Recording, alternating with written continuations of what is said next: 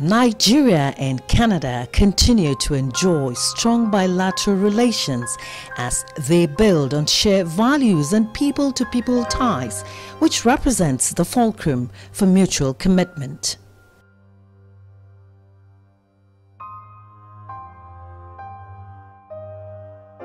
The meeting between Nigeria's President Muhammadu Buhari and Canadian Prime Minister Justin Trudeau in February 2020 on the margins of the 33rd African Union Summit in Addis Ababa can be described as a testament to the growing propensity for more robust bilateral engagements.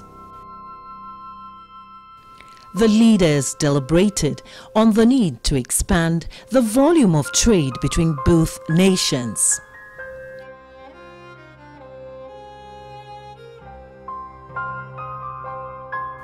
Prime Minister Trudeau, who had wrapped his team president, Nigerian-Canadian Masai Ujiri, on his entourage, tapped into President Buhari's leadership in Africa while reflecting on the challenges on the continent, even as Canada looks up to potential opportunities in Nigeria.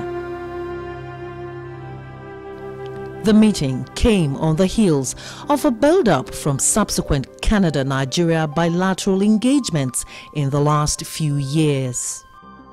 When I came to Canada, it occurred to me that the level of commercial activity between Nigeria and Canada is not where it should be at all. There's scope for so much more. And I immediately embarked upon a journey of trying to see how we could bring about deeper commercial ties. Initially, I traveled to different parts of the country: Toronto, Montreal, Calgary, Edmonton, Winnipeg, trying to meet with business people, associations, and telling them about the opportunities that exist in Nigeria. But what I found was a number of people who are very polite and quite engaging, but none of them really seem to know enough about Nigeria to want to make any kind of step or any kind of move. I got together with a group of people, some Nigerian people, associates of mine, and we decided that in 2018 we needed to take Canadians to Nigeria. In 2018. The High Commissioner of Nigeria to Canada, Adeyinka Ashekun, is a business management professional and seasoned banking and marketing practitioner. His passion for economic diplomacy stimulated the curiosity of the Canadian government and business sector to visit Nigeria for a first-hand experience of the nation, people, and business opportunities.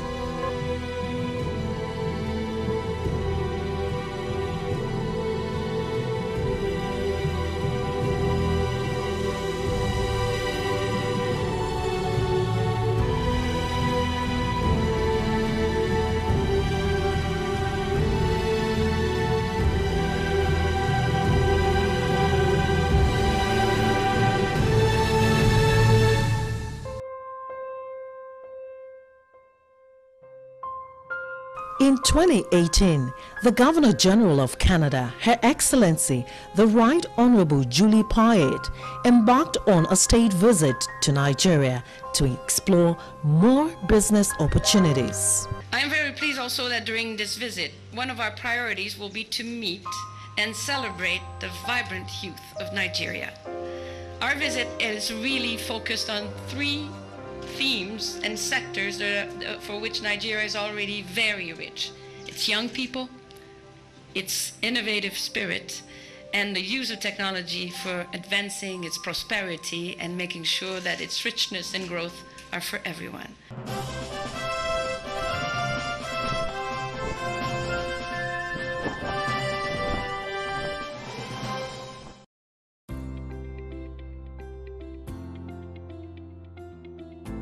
The visit was followed shortly by the Made in Nigeria-Canada Investment Summit (NCIS) in Abuja, the Federal Capital Territory, declared opened by the Vice President of the Federal Republic of Nigeria, Professor Yemi Osinbajo. I think this is just the perfect time for Canada and Nigeria to be looking at doing business together. Canada is it's at a point where it's really ready to go more international. A lot of Canadian industries are already going international, but it's a time now when they realize how important it is to diversify markets.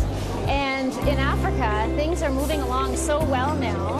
A lot of Canadian companies are already experienced in South Africa and parts of East Africa, and some in the West, but not as many as we would like to see. So I think it's a wonderful time.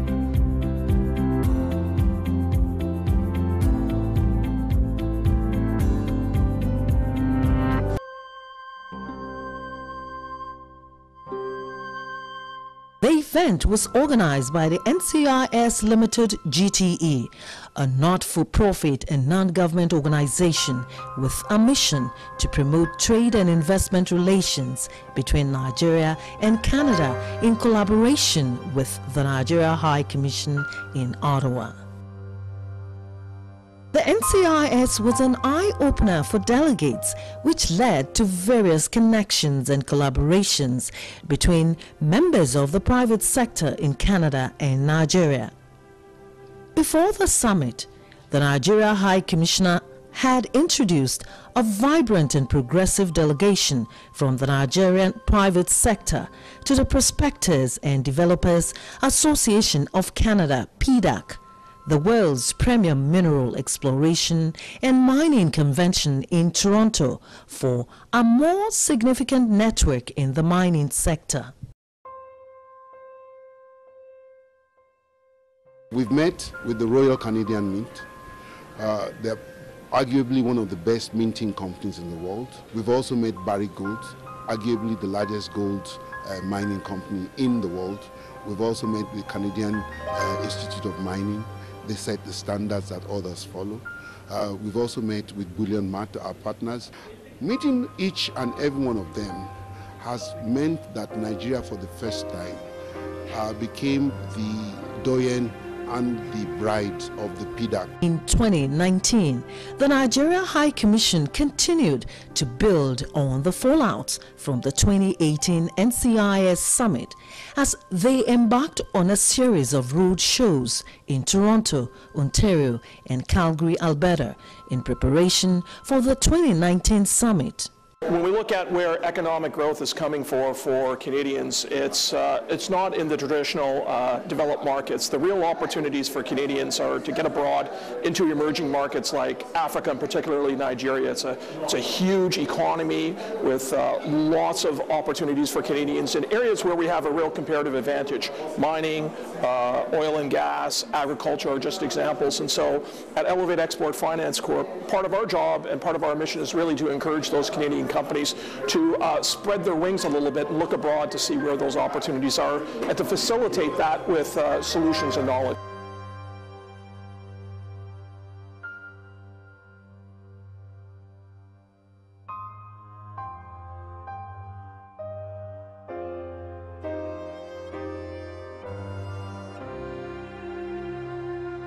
In November 2019, a critical mass of Canadian investors traveled to Nigeria for the NCIS 2019 Summit.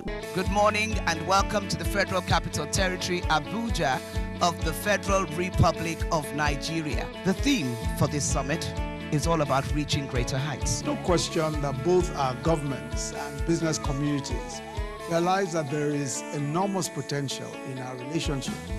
But this summit is particularly important. We have much richer private and public sector participation than before. The focus is on mining, power, agriculture, housing, education, and technology. These are sectors that Nigeria has identified as crucial to the success of our economic recovery and growth plan, and we are determined to work collaboratively with investors to create the best possible environment for business in these sectors.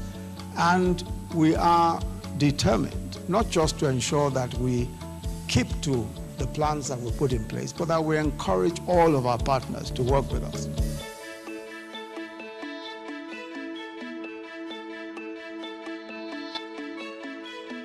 We see the immense potential that Nigeria has to offer in terms of a highly educated population, a highly entrepreneurial population, an engine of growth in Africa. Over 50 tech hubs are here in Nigeria alone. And that creates incredible potential for partnership with Canada, because we're also interested in innovation. We're trying to build a bridge between Canada and Nigeria, so we were basically laying the foundation.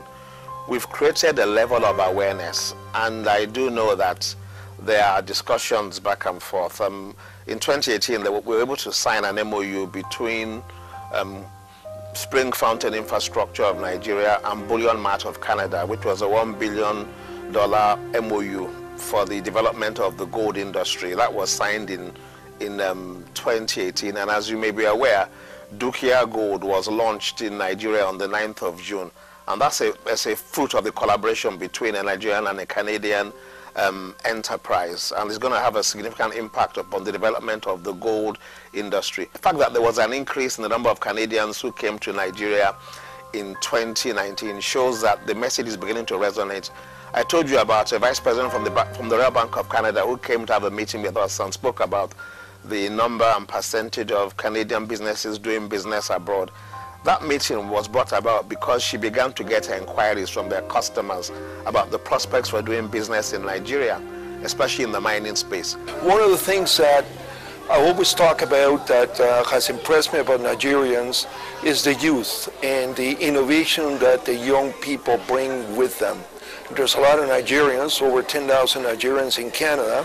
I have the pleasure to work with many of them at Carleton University, and I find them to be very creative, very innovative, very resourceful young individuals.